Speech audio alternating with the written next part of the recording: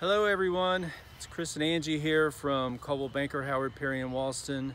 In the spirit of John Krasinski, we thought we would bring you some more real estate good news. All the numbers are back in from April and it was a very good month. We had market-wide 3,422 closings, which is down just 16% from April of last year. And we had 3,702 new listings, and that's down about 24% from last year. But with everything going on, we still feel like that's a very positive number.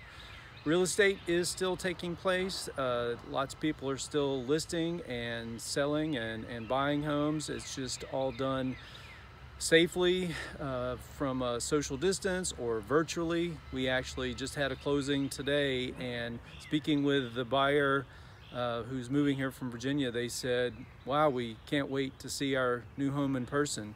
So anyway, May is looking like it's going to keep trending in a positive direction, and it's forecast that it might be as strong as May from last year.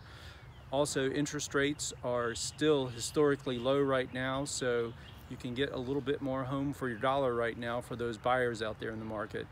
If you happen to have any questions about getting pre-qualified or about getting your home ready for the market, please don't hesitate to shoot us a message or give us a call.